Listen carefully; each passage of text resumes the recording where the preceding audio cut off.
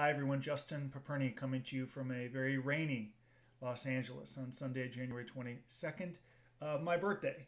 I was privileged to spend the morning with my beautiful wife and baby girl, and now while they're relaxing and my beautiful daughter's taking a nap, I'm going to film this video. And over breakfast this morning, my wife said, "What were you doing on your birthday in prison?" And I said, "Well, I was probably writing, and I actually have a blog up that I wrote from prison on the 22nd of January 2009, where I talked a little bit about maintaining perspective from prison. And indeed, throughout my prison term, I felt gratitude for what I had, perspective, because I recognized some very good men with whom I'd served time have much harder experiences than me. And I formed many of those perspectives through reading incredible, wonderful books.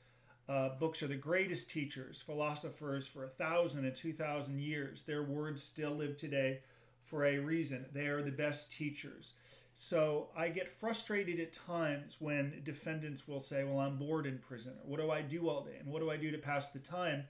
You have the greatest teachers in the world right in front of you through that library in federal prison or through books that your friends or family may send to you. So today, I'm going to talk about 12 books that every federal defendant should read. Now, one of those books is not Lessons from Prison. It would be incredibly self-serving to say that my book should be on that list. It is not. But while I'm talking about my book, you should read my book, Lessons from Prison, and implement some of the strategies I teach. And that's relevant because whether it's Lessons from Prison that I continue to point to, because you should go to whitecollaradvice.com and get it for free. My marketing team has told me I need more calls to action, and I tell them YouTube is to teach, not sell. And they said, "Let us stick with the marketing and you stick with the ethics and prison consulting." So this is sort of for the marketing team. Go grab my book, it will help you. But whether it's my book or any of the books that I discussed today, if you do not implement what you learn, it's useless, it's garbage. It means absolutely nothing. It's the reason that some people will read a book and get incredible benefit from it. Someone else will read it and say, "Wow, this is terrible." It's simply the implementation. So with implementation comes the key. Of course, my recommended book list may differ from yours because, well, our values might be different. I spent my time in prison wanting to build a business, connect with my family, better understand philosophy and ethics, leadership, better understand how I made bad decisions that separated me from my family. There are men who spend their days in prison who aren't reading those same books, and that's their choice. They're reading Stuart Woods and John Grisham. I suppose there's some value in that, but I look at some of those books as essentially it's a movie. It's just a paperback movie in your hand. I wanted to read books that would advance my agenda upon my release, and I wish the same for you, and I hope you do it every day while you're on the inside. Today is Sunday. It is a big football day in prison and all across our country. And if you want to watch football, that's terrific. But after, you got to get back to work, and you got to get back to preparing yourself for the inevitable obstacles. So let's transition to books that I think will help you. On this list, number 12, What Got You Here Won't Get You There.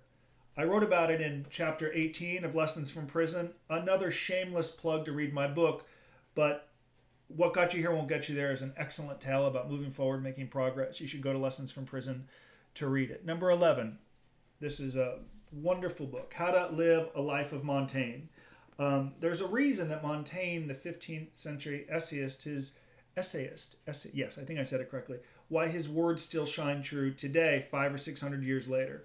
So this is a best-selling book that talks about how to live, how to die, how to be in relationships, how to overcome struggle, how to find perspective and to be tolerant, answered in a way that he would have answered these questions 500 or 600 years ago. And it's a book I've read many times and still listen to repeatedly through audible.com. And I've shared the book with probably 100 clients or so if they have interest in that philosophy type thing.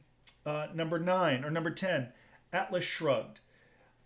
I'm not going to get into Ayn Rand's idea of parasites and producers and providers and the entrepreneur that the big government comes to rip apart. A number of men in federal prison will tell you Atlas Shrugged is based on their life. I know we incarcerate too many people. I was a proponent of Atlas Shrugs, and I suggested for you because through her words, it helps you understand and identify your values. And that's what Atlas Shrugged did for me. Rather than reading an ethics book that could put you to sleep, I began to understand my values and began to identify how I was going to pursue them. And I think through this book, you begin to understand sacrifice and choice. And these comments come up, sacrifice and choice come up a lot in my work when people will say to me, well, you really sacrificed it to get up at 5 a.m. every day. And I said, it's not a sacrifice. It's a choice. I choose to do it. Or people said the same thing to me in federal prison when I would run a lot or I would wake early. They'd say, well, you're really sacrificing. And I said, no, it's not a sacrifice. It is of higher value to me to get up and work than it is to sleep. It is a choice. And I encourage all of you to understand sacrifices versus choices. Another thing about a book like Atlas Shrugged, you'll learn 200 or 300 new vocabulary words. Always building my vocabulary. In fact, I was that guy standing in a line to go to the chow hall holding white index cards, learning vocabulary words. And indeed, I learned probably more than 100 through Atlas Shrugged.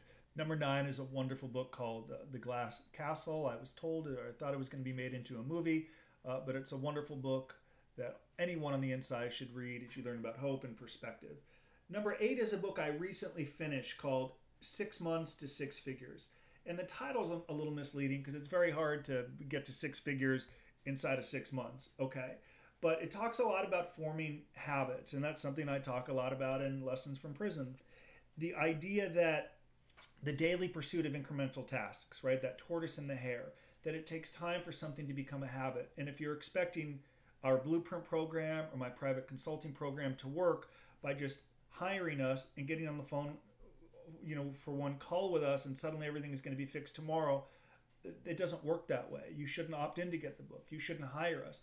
It takes effort each and every single day, and it can be uncomfortable. It can be very hard. So while others might guarantee a certain outcome simply by writing a check, we work under a measurably different approach here.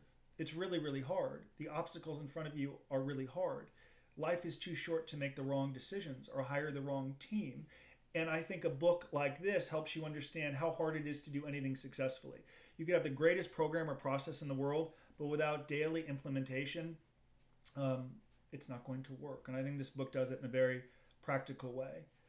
The Autobiography of Malcolm X, number 7. I read this book twice on my honeymoon in Italy, and regardless of some of his philosophical or political views, Malcolm X was uneducated in prison. He rebuilt his life in prison. He learned to write effectively, to think effectively, all from the inside of a federal prison. And that's incredibly inspiring to me. Number 6, Man's Search for Meaning, that I also write about in Lessons from Prison. This is the type of book you read every year for the rest of your life. As Viktor Frankl summarily watched his family get executed and tortured in these concentration camps. So on days where I missed home and I was lonely and I was lamenting over the, at times, injustices I thought came my way, I would read a book like Man's Search for Meaning and recognize my life. You can't even compare. It's like 1 to 15 trillion. I'm a 1. His agony was 15 trillion times a million. You couldn't even compare it in any lifetime. So if he can endure it and find meaning through hope, I could certainly endure 18 months in a measly federal prison camp. Number 5, David and Goliath.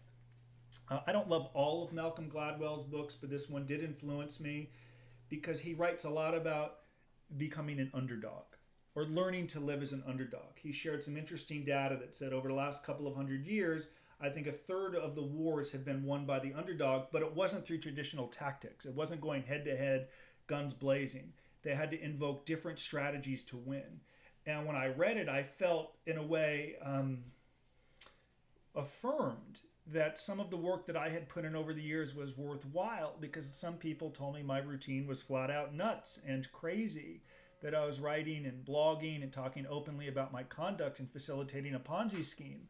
But I recognized early that to succeed as a convicted felon, I couldn't compete one-to-one. I'd have to embrace my underdog status and take a different approach. So if you're watching this and you're going to federal prison, or you have been to federal prison, it is time to own and talk about your story, be totally transparent, approach it from an underdog way as I did, and I think that book will really help you get there. 48 Laws of Power. I have so many books in my office, it's crazy. My wife walks in sometimes and says, can you get any more books in here? I'm actually going to have bookshelves put in. 48 Laws of Power. Now, I don't know if this book is going to make it into a federal prison. Some federal prison camps, you'll find it. They block it a lot of times in the mailroom. Why is this book helpful for you? Many of you watching this have been exploited. Many of you were swept into your conduct. It was aberrational, the government probably would say. That if it wasn't for someone bringing you in, you never would have committed this crime. That's what the government said in my sentencing paper. So a book like 48 Laws of Power will help you understand how you were exploited and manipulated and taken advantage of. You will understand help you understand your weaknesses, your tendencies. You will, if you understand these tendencies, well, I feel like I'm giving an ethics talk to a business class. If you understand your tendencies, you'll recognize if someone is trying to take advantage of you or exploit you. 48 Laws of Power is a national bestseller for a reason. If you want to understand how others are thinking so you can never be manipulated again, I'd read the book. It's one of the books I listen to on Audible annually. Number 3, Think and Grow Rich. I have that around here somewhere, an updated version. Think and Grow Rich. You've probably all read this. If not, you certainly should.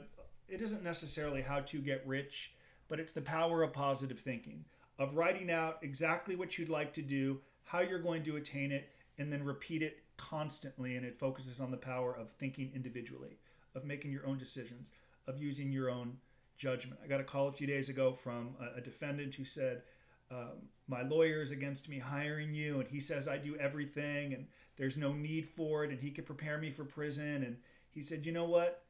I'm going to use my own judgment. My lawyer can't prepare me for everything that's coming. He doesn't know what it's like to be a felon. He doesn't know what it's like to go to prison. He doesn't know what it's like to rebuild his reputation. And then this defendant said, I also think my lawyer fears some of the oversight that you're going to help me bring. I'm the one that's going to serve time, he said, not you. I think he took that from a video or something like that. But we're moving forward. He used and exercised his own judgment because he believed that he can do it. Books like this will help you exercise and use your own judgment and know that you are on track. Okay, number 2, Lawman by Sean Hopwood, who I am so proud to call a friend. I met Sean with Michael Santos. I read his book in one day. So did my wife. Sean served 10 years in federal prison for robbing banks.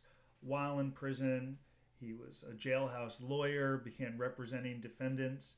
He wrote a piece that went to the Supreme Court and won. Has since written another piece to the Supreme Court and won. Upon his release, he obtained a law degree.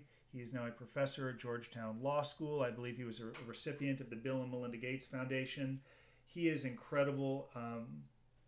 Everyone who's on the inside needs to read Lawman. Frankly, people who aren't even going to prison should read Lawman too. I get a lot of calls from defendants who are licensed through lawyers, doctors, dentists, and so real estate agents, and they feel that they can never earn a living without a license, and there's no hope, there's no future. Well, Sean is a convicted felon who eventually obtained a law license, but with or without that license, it proves what's possible from prison. It's a story of hope, but beyond hope, active daily implementation that has led to an incredible career. And I'm proud to report that I send clients to Sean. He works on 2255s and appeals and habeas corpuses, and he's a master of understanding BOP policy because he served 10 years on the inside. So any of you or all of you should read Lawman without question. And to close with number 1, the most successful federal prisoner in the last 3 decades, probably 50 years, I know I'm biased, is Michael Santos. I'm so fortunate to meet Michael Santos upon my surrender to prison.